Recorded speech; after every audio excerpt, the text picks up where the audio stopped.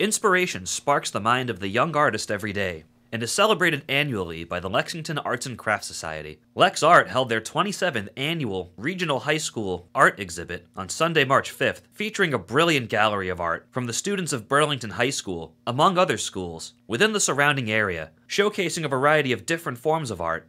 Programs offer different things.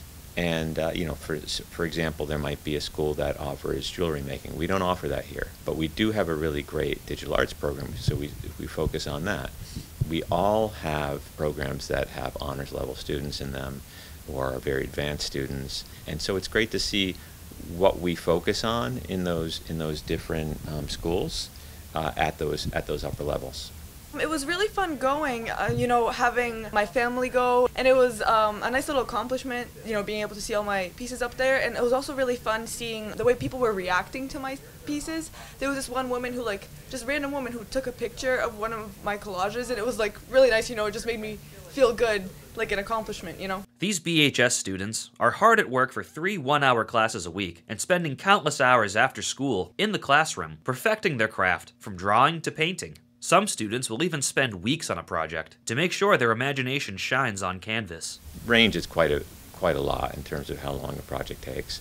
In terms of preparing the work, that can take quite a while. We do have to measure their pieces and cut mat board and prepare them for hanging, which for each piece it takes a while. And if we have a large number of pieces like we did this year, it could take weeks to get everything ready. The exhibit also helps to raise funds for LexArt's high school scholarship program. LexArt will also hold classes, memberships, and other offerings, giving the community a chance to gain some hands-on experience in the world of art, from painting to pottery. It makes for a great environment in which to showcase student work. The event itself, the reception, was very celebratory. We had a lot of people show up, and it's great just to connect with families. From room 215 at Burlington High School, this is John Vias for BNEWS.